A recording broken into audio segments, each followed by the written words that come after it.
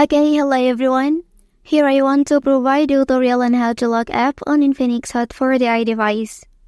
Well, locking application allows you to have more control over your privacy by preventing others from viewing your personal messages, photos, or other sensitive content within specific apps. So, let's go to the tutorial. Okay, firstly, enter to the settings on your device. Okay, so here look for password and security and then tap on the option. Well, and then here you can select app lock option. So draw a pattern and then confirm it as before. Okay, you can skip for linking your account. And here you can select which application you want to lock. For the example, I will select the gallery app and then let's check it. Okay, so here you can see that the application is successfully locked.